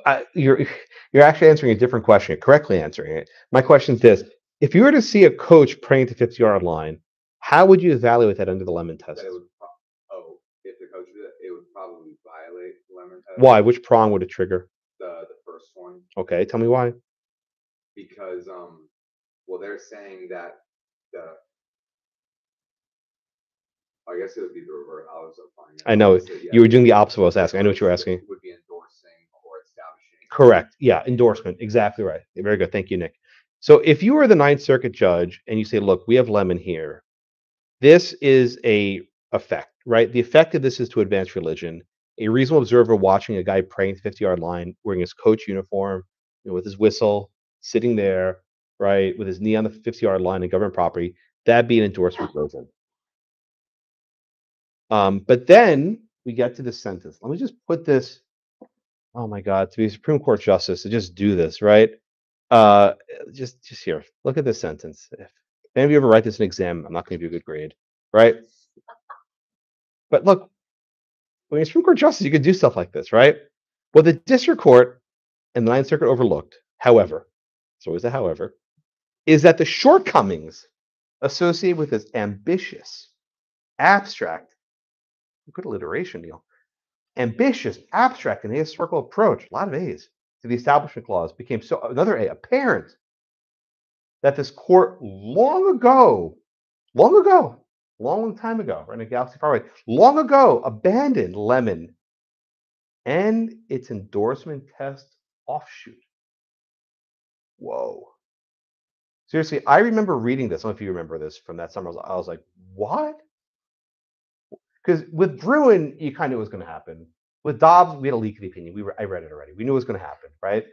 But this was the sleeper. Because the court could have decided this and just said, you know, this is different from Levy-Weissman. This is, we'll get to Levy-Weissman in a few minutes, but this is different, and we uphold this, you know, Lemon test, whatever. They didn't need to do this, but here they were, I say, clearing the brush. They were like, we warned you in American Legion that Lemon was in the chopping block. Now we're going to actually chop it, right? And this is actually what the Roberts Court does a lot, where they'll say in the case, this precedent's on shaky footing. Remember with Janice? You had Harris v. Quinn and a few other cases saying, you know, Abood is on a shaky foundation. You shouldn't rely on it. And then boom, Janice, they knock it out. They'll give you a warning. Roberts likes doing this. He calls it actually Richard Ray calls it the one last chance doctrine. He says, look, we're warning you that this doctrine is on a very shaky foundation. And then boom, there it comes. So they don't overrule it right away. I mean, even with Dobbs, you had June Medical. It's other cases that kind of warned you this was coming. We know about that case, right? So, Lemon was long ago abandoned. How many years is long ago? 2 or 3, 4, 5? Older than my daughter, right? How old is long ago? The cases they cite are American Legion, which was 2018, 4 years earlier, right? And then Town of Greece versus Galloway, that's 2014, which was 8 years earlier. You guys read Town of Greece. Did that overrule Lemon? You remember that? Was that maybe an invisible disappearing ink? I forgot that part. Or American Legion? No, we just covered this 5 minutes ago. So look, this is the court just doing some hand waving. Gorsuch would have loved to have said, we hereby overrule the Lemon test, stick a pencil, you're done. But he didn't have 5 votes for that. I don't think the Chief Justice would have done that. I don't think Kaplan would have done that. They like stare decisis, especially because they had just overruled Roe v. Wade like 2 days earlier. They couldn't brook that also killing another precedent for the 19th. But it's the Burger Court. They ruled Roe, they ruled Abood, they ruled Lemon, they ruled Bakke, the affirmative action case. It's all the 70s case they're getting the axe, not the Warren Court's the Burger Court. Keep attention to that one, right? The Warren Court stuff is safe. Griswold is not going anywhere, but they killed Roe and all these other cases. Anyway, so long ago abandoned. Look, I mean, we can be critics for a minute. This is overruling it. Sotomayor dissent says they've ruled Lemon. I think actually Sotomayor is correct. I don't know how you say it was overruled in American Legion. It wasn't. You have concurrences and pluralities, but you don't have 5 votes overrule it. But anyway, as of 2022, Lemon is dead. If you are a low court judge and you cite this, you are doing the wrong thing. Yeah, this was a huge shift. Again, Lemon, I think, was unanimous or 8-1 or 7-1. This wasn't even a close case. Same thing for Abood. Abood was, I think, a unanimous case also, right? And now the case is no more. So questions on this part. This is a momentous sentence that sort of turned my entire syllabus upside down. I didn't have this last time I taught this class. It's always different. Who knows what will be next year? Yes. Do you have a prediction on Chevron? On what? Chevron. Chevron. Oh, that's not a First Amendment doctrine. I'll tell you later. Oh, Chevron. The gas station. Yeah. I'll get to that one in a bit. I think actually the hardest First Amendment one we've done this semester is actually the net choice case. We talked about that one a few weeks ago. That case is harder than it looks. I'll say. Gorsuch is correct, though, that the court has ignored Lemon over the last 2 decades. He cites Espinoza, also had Carson v. Macon to that list, American Legion, Trump against Hawaii, that was a travel ban case, Trinity Lutheran, Town of Greece, Hosanna Tabor, Van Orden v. Perry, and other cases. Okay, but note that he doesn't just kill Lemon; he kills the offshoot. No, it's an offshoot, like you have like a vine that kind of branches off. He kills the endorsement test. That was O'Connor's thing. That was O'Connor's way of trying to salvage Lemon, and he just kills it. So there we go. So what are we left with? If we don't have the endorsement test, we're left with the coercion test, right? So let's talk about Levy-Weissman for a few minutes. This was the case we talked about last week, where you had a Jewish student who objected to a rabbi giving a very bland prayer at graduation. Right? This was just like the Kagan prayer. We just don't talk about anything. Just, oh, Heavenly Father, God, everything. Right? There's no JC. There's nothing. No crucifixion. There's nothing that can offend anyone. It was just very bland. But Justice Kennedy said, that children are different, that children are very susceptible to pressure, and that you can't expect a child to skip his graduation, so you can't basically force him to sit through this prayer. But what Gorsuch said, I think actually Kevin used the correct word earlier, direct coercion. That's you said that, right? I'm glad you picked up on that. Gorsuch says coercion must be direct. You cannot have indirect coercion. So the court basically overruled Levy-Weisman. They didn't say it. That's actually the hidden one. I wrote about this at the time in a blog post. This basically overrules Levy-Weisman and actually casts in doubt Everson v. Board of Education. If merely sitting through a prayer is not direct coercion, I don't see why a public school couldn't have prayer in the classroom and just make it voluntary. It was a pledge of allegiance. You don't have to stand for it. I know people who are trying to bring this challenge. It's actually harder than it looks because of qualified immunity, right? But I know people actually want to challenge this and to bring prayer back into the classroom. And I'm sure it happens quietly in a lot of districts. They just don't make a big fuss about it. Oh, where's my Navasota guy? He's not here. I bet it happens in Navasota. Yeah, I think it does. Yeah, I bet it does. See, I remember people live. I remember. Cody, I know where he lives. But there's an active effort, I think, to try to bring prayer back into the classroom. So Gorsuch not only overruled the Lemon Test, I think he basically sub silentio overruled Levy-Weisman. They try and distinguish it, but the idea of direct coercion is directly at odds with what Justice Kennedy wrote in Levy-Weisman. And I think he cast in doubt Stone v. Graham, which is having a Ten Commandments display in the wall of the classroom, and Everson. So this is the most volatile area of law right now. And what's significant is that this is a 6-member majority. This is not like they joined in part. All the court's conservatives seem on board here. So I think the only limitation is what kind of cases come up to the court. There are no Establishment Clause cases in the docket for next year. I think for the most part, litigants are keeping these things away. In other words, if you're the ACLU, you're not going to be bringing Establishment Clause cases because you don't want to make more bad law, right? I'm serious. If you're the ACLU, you stop bringing these cases. So you need to have basically a school district say, okay, we're going to start having prayer in our school, sue us. So that's why the qualified immunity comes in. It's basically what school district's willing. So I think we have to have is basically a rich guy indemnify any school district. Like, okay, I'll just cover your costs, and that'll probably be the way to do it. I don't know. Okay. Coercion. Okay.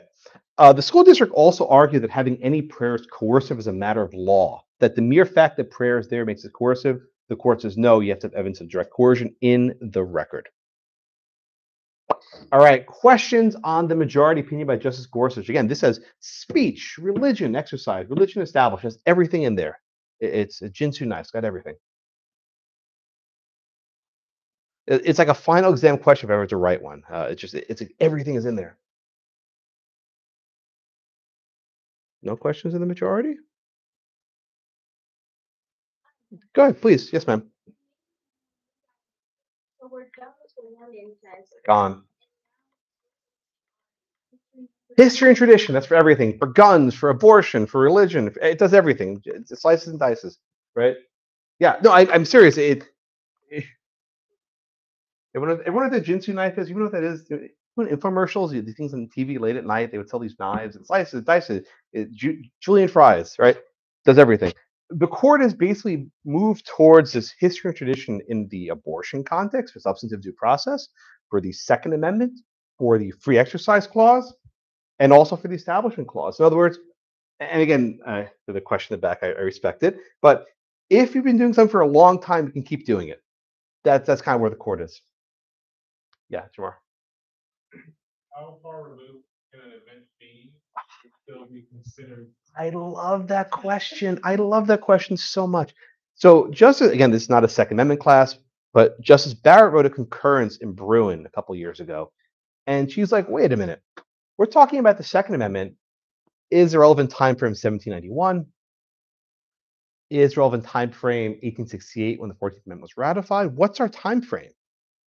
In New York, the Sullivan Law that was declared unconstitutional was 100 years old. New York had banned public carry for 100 years. That seems like a tradition to me, right? 100 years? That's a pretty long time. That's about the same length that the cross was up in Maryland. So the answer to your question is one that even originalists in good faith don't agree on. How far removed is something? At least in the context of prayer, though, there's a very long-standing tradition of prayer in public places. We have it in the first Congress had the chaplain. We have prayer in state legislatures going back to the founding. We have prayer in schools. So the Warren Court said you can't do that anymore, right? In other words, if a tradition stopped because the Supreme Court said stop it, is that still a tradition, right? Or the court just changed direction.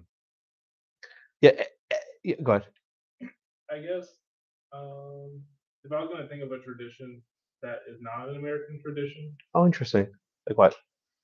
so like I guess if you're praying at a certain time of the day in a certain direction, Yeah, I know which one you're talking about. Yeah. like normally every corporate job I worked at, that's not a thing that people do. Uh-huh. But if you decided to start doing that, would that be an issue? Like if you said I can't have meetings at this time because I have to pray at this time, and that became an issue of their job, how would that work? Would that be a tradition? Well, I mean that's a free exercise issue, right?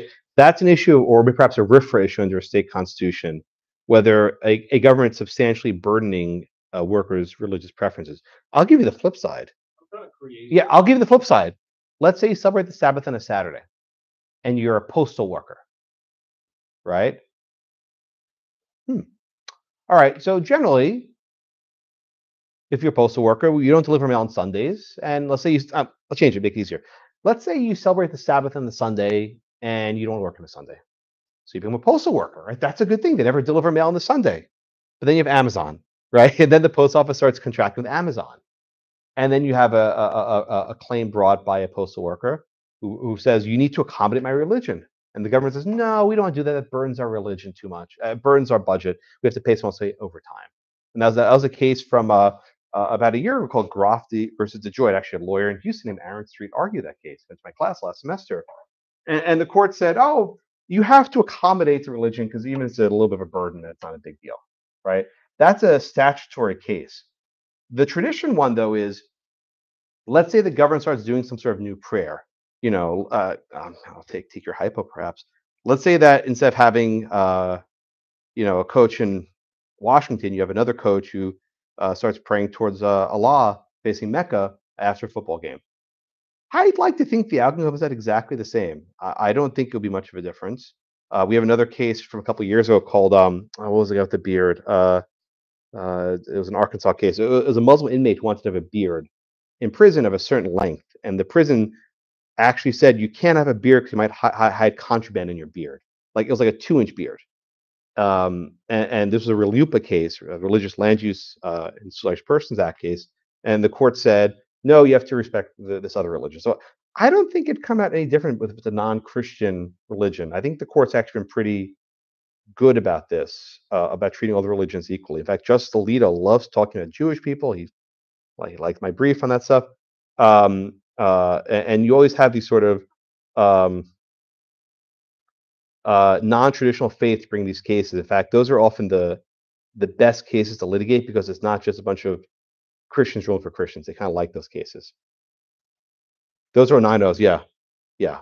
When it's a woman in hijab, that's a 9-0 case, right? The Abercrombie case from a couple of years ago, where a woman wants to work at Abercrombie wearing hijab, she got a 9-0 victory.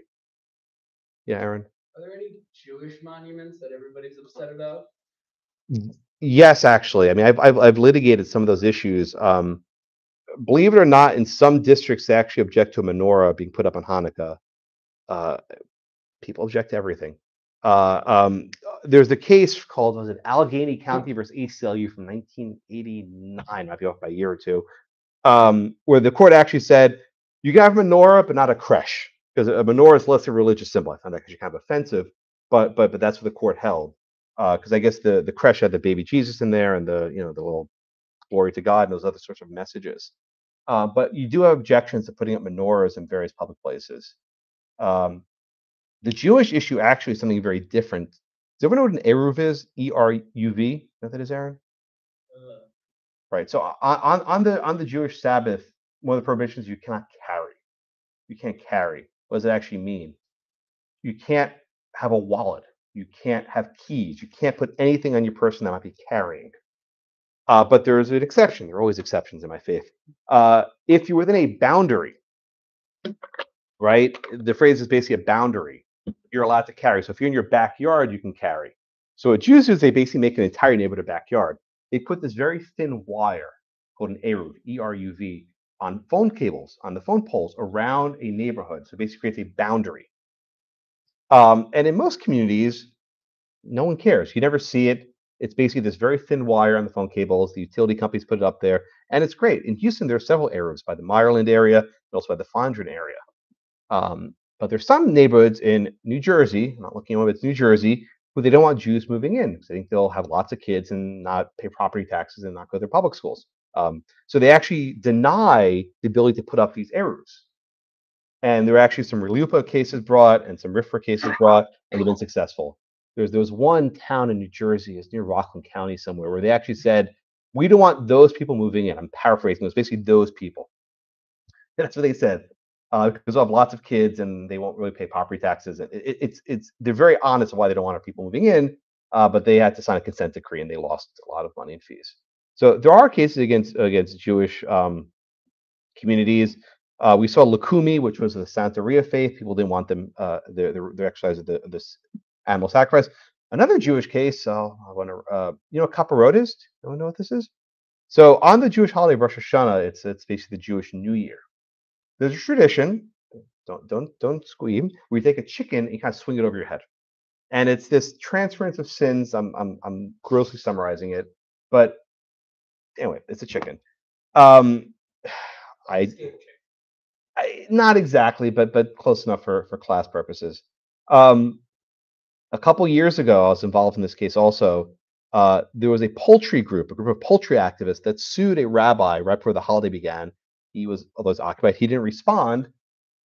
And a district court judge in California, we know about those, right? Those judges in California, they're easy to find, entered an ex parte TRO against the rabbi on the eve of the holiday. Basically, a default judgment because the rabbi didn't respond to the lawsuit. An ex parte TRO banning this religious exercise. And I filed an amicus brief like 3 hours notice overnight, saying that under Lukumi, you can't do this. This is obvious animus. And even the California AG didn't want to stop it. It was a very weird case. The lawyers came in, and this judge, man, he lifted the injunction after sunset. By that point, the holiday had finished already. So it basically was a moot point. Judge Andre Barati, in case you want to know, NDCA. Did you do this for celebrity? I did. Yeah, that was me. I was the only Jew on the line, so it was actually I was on the oral argument in the parking lot before my service began. This judge, and he basically he waited till after the holiday, and you can only do it until sundown, and he lifted his injunction after sundown, so that way you can't get reversed that way. He actually this is actually significant. So it's often said with religion, you're allowed to question sincerity, but you can't tell someone what the contents of their faith are, right? You can say, oh, you're not being sincere, but you have to defer to faith. The rabbi, the judge actually said, thank you, rabbi, he said, can't you do the ritual without the chicken? He said that, just do without the chicken. Why do you get the chicken? Like, just, have communion without wine, just, use Coke or something, right? Pepsi that is, not, God, don't get me wrong. But yeah, so and there are a lot of issues affecting all different types of faith, and I think generally the courts are receptive. I think you're right. When it's a non-Christian faith, it's a 9-0 case. Those are the easier ones to bring. The one with the prisoner with the beard, I think that was a 9-0 case from Arkansas. I can't remember the name of it. What's the name of the case? I'll think. Okay, what other questions do you have? I want to get to this. Juliana, go ahead. Andre Barati, Birotte. I'm sure venue can be found very easily in this court. No, I think it was, what's the one? Is Orange County in the Northern District or the Middle District? I can't remember. It doesn't matter. I wrote an op-ed. The LA Times actually ran my op-ed. I was shocked they ran it. I couldn't believe they did it. I was like, wow, anyway. On this issue. Yeah, this was in 2015 or so. I can't remember what year it was. But yeah, we had to get the chicken. First Liberty came in and they had to find a chicken. It was Hiram. Yeah, they had to find a chicken. It was. I was on the calls an amicus making arguments because I was the only Jew there. I was like, Your Honor, I'm going to speak, and then it's like, who are you? I'm like, I am Josh. Anyway, so the Sotomayor dissent in Kenny, let's go back to our thing. So I think she's actually descriptively correct. She says the Constitution does not authorize this prayer, let alone require. In other words, we're backwards. Instead of saying we have to allow Mr. Kenny to pray, it should be you can't pray because that's the Establishment Clause violation. She's, as a matter of doctrine, I think she's correct. The court abandons that doctrine to be sure, but she says the court charts a different path. We're giving a short thrift to the Establishment Clause.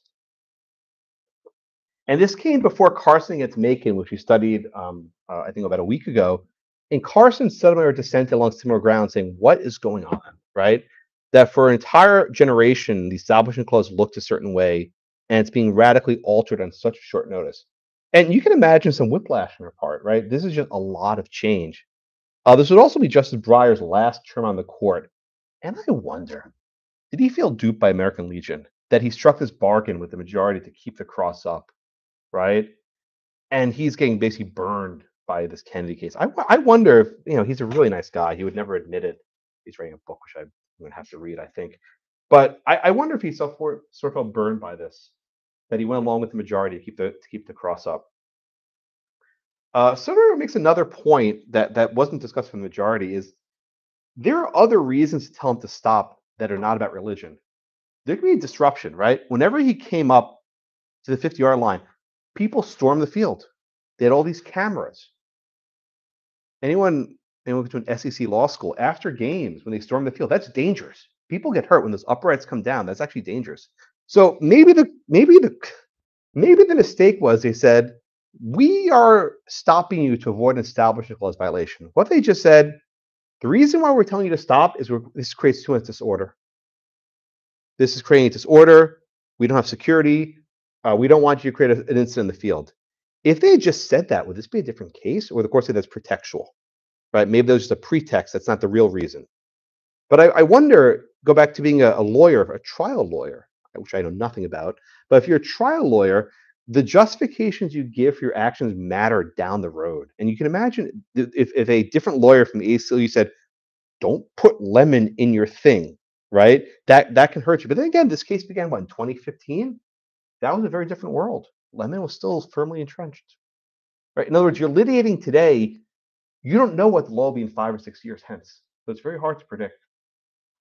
For example, when the Heller case was first brought in district court, O'Connor was still in the court, right? You don't know who will be on the bench when you litigate a case years later. This case was going forever. Yes, ma'am.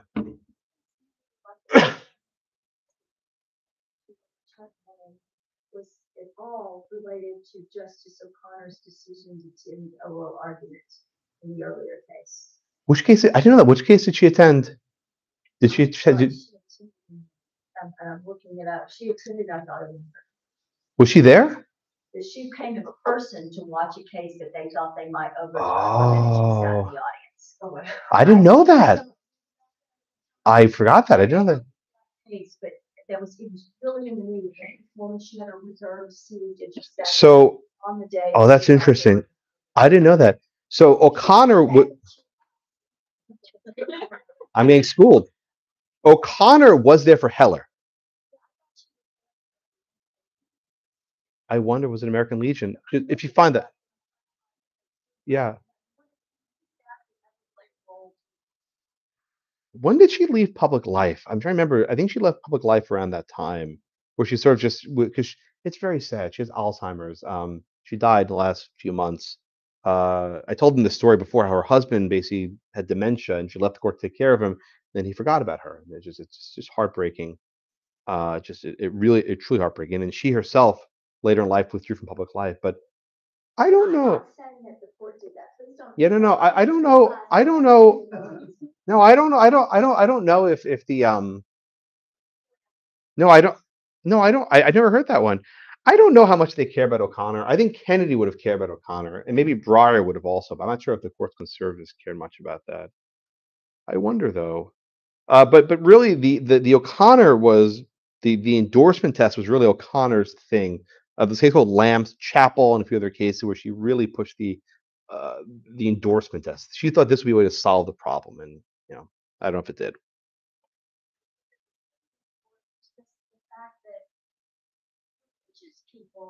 are against some of this religious public things. You alluded to it when you were talking about Justice Ginsburg and her dissent. Yeah. But it's very important. It's not just the idea is that Christianity, dogmatic Christianity. I'm not saying this is true. Would be taking over and such. So Jewish people were not pleased with it. Yeah. Traditional Baptists. Yeah. Traditional Baptist is one prayer public, but there are whole groups of Baptists doing committee and they file briefs and very strict separation, quote, quote, in addition to the, Americans United for Separation of Church and State, and also the Jehovah's Witnesses, who are very strict separationists. Many religious groups are very strict separationists because they're afraid of this really terrible attack, and they still are. Yeah. And it hasn't changed, and they're still writing and concerned. So it's other Baptists, other people are fully embracing the idea that you ought to be able to speak in the public sphere. And it depends on who you think the speaker is. It all comes down to who you think the speaker is. Very well said. I don't have to teach it. You could teach this class. I'm sorry. And you will. Sotomayor, in her opinion, says, today's decision is no victory for religious liberty. She says, the court puts us on a perilous path in forcing states to entangle themselves with religion, with all of our rights hanging in the balance. This is, I think, the point you just made. The Lemon test, again, was not generated out of hostility to religion. If you read Lemon, Berger is actually very clear. He says this will preserve religion. It will keep it pure, away from the tentacles of the state. That when the state gets wrapped around its finger by religion, or conversely, religion wraps itself around the state, nothing good happens from it. The Roberts Court is basically saying, I'm not worried about that. But it's true. If you go read the amicus briefs filed in Kennedy, there are religious groups on both sides. In fact, I'm a minority Jew in many regards, but most Jewish groups oppose prayer at 50-yard lines. In fact, rabbis yell at me saying, "What, Josh, what are you doing? Why are you doing this? Do you really want a Christian prayer being said? Aren't you going to be offended by it?" I'm like, "Oh, whatever, I don't know." Right? It doesn't bother me. But that my usual response is, it's not incorporated. I don't care. Right? They really hate that response. But they don't get that one. But there's a lot of fear by Sotomayor, Kagan, and Breyer was still here at the time, that this will put us down a path towards theocracy. And the fact that the government has to allow Mr. Kennedy to pray, not just that they should give him the choice, they were required to, can have ramifications down the road. Now the Gorsuch opinion, I think, is written pretty tightly. I don't think it goes as far as perhaps some might want or fear or hope. But Sotomayor, I think, is a fair point. I want to get towards the history and tradition stuff.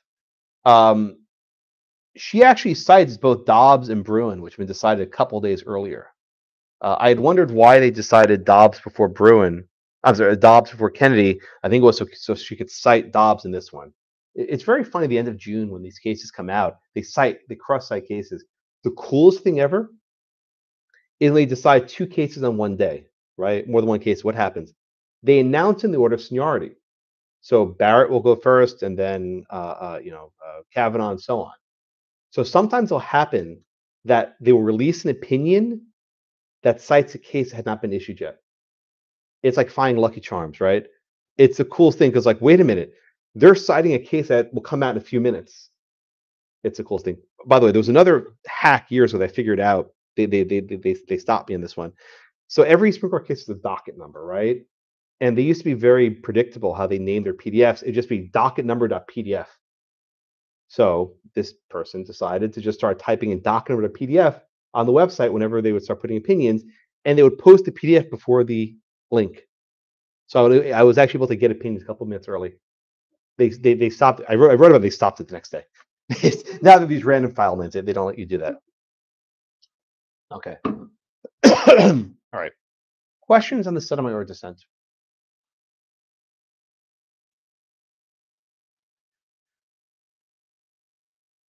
But I think and I mean this sincerely, I think you have the sense of helplessness by Sotomayor and lesser extent Kagan and Breyer they realize that they're getting sort of run over, right? They grew up with one set of law, and now they're being confronted with a very different set of laws. And the court isn't showing much concern for stare decisis. This was again in the Dobbs decision, back to back with Kennedy, a couple days apart. And Breyer would retire shortly after this. In fact, Jackson had already been confirmed by the time this opinion was decided. One of these weird things where he stepped down months early, but didn't really step down. But the court sort of is moving in this different direction. And the Establishment Clause, I don't know what the next shoe to drop is. I don't think they'll overrule Smith. I don't know. I think they've kind of just gerrymandered Smith enough that there's not much left to overrule. And with Lemon gone, it's going to be very hard for religious liberty litigants to lose the Supreme Court. So the biggest challenge is what cases the court even grant. I think they'll just deny a lot of these cases. Okay. Yes, go ahead. Please. The court move into the history and tradition across basically all constitutional concerns when they each had their own tests before. Nothing's really announced like we're going to do this to everything, but as they do it piece by piece and kind of bake. Yeah. It's like Lemon's gone is history and tradition. But what is linking all of the constitutional concerns together? All right. So you're asking a really good question. Is scrutiny dead? If you, and again, this is First Amendment, I'm not teaching you con law, but I can do a little bit if I have to. If you look at the trilogy, decided in the span of 3 days of Bruin, Second Amendment, Dobbs, 14th Amendment, Kennedy, Establishment Clause, it's not mentioning scrutiny. It almost doesn't matter. And I think we're seeing the trend with the court saying that this entire idea of this sort of balancing test for scrutiny is out the window. Much of First Amendment is free speech is about balancing tests. We still have the O'Brien test. That's not gone anywhere. We have this Garcetti Pickering balancing test, which I mentioned earlier. That's not gone anywhere. So you have a lot of these sort of these vestiges of the Burger Court where these balancing tests, but the court's moving forward saying, no, we want these bright line rules. And I don't know lower court judges how much they appreciate balancing tests versus these bright line rules, but I tend to think that it creates a challenge when judges have been doing something for a long time. They don't like to change what they've done. It's very sort of unsettling because I don't know what my class looks like next year. It's for con law, it was pretty predictable for a while. And now things are sort of moving around. But yeah, I did not see them overruling Lemon and Kenny. That was like the whoa moment of that term, even more than Dobbs and Bruin. Dobbs and Bruin, you know what's going to happen. There was no surprise there. I remember I was still surprised in Dobbs. I thought they would cave, but it didn't happen. Okay, what other questions you have? All right, so let me try to summarize up what we had today, and we'll get to go home a few minutes early. When we're talking about the Establishment Clause, I think the basic test now is history and tradition. We don't look at whether there's a secular purpose.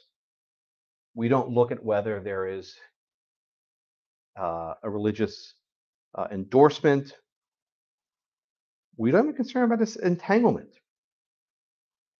Even where you have a conflict between speech rights and establishment concerns, the speech rights prevail. So the rights of the speaker, the rights of the religious person prevail over the concerns of the offended observer, to quote Justice Gorsuch. Would you still apply the sort of traditional test to public monuments? Probably. So you probably can't build a new cross, but if it's been there for a while, it can probably stay there. All right. All right. Anything else? All right. It's our last in-person class. So it's been good seeing you in person. I'll see you on Zoom next week. Thank you all so much. Oh. Please clap, as I said. That's fine. Thank you. Thank you. It's been a pleasure. Thanks so much. Yes. Said you'll let us know which. I'll email you. Yeah. Yeah. I haven't decided yet. For which. Yeah, I'll tell you. Oh.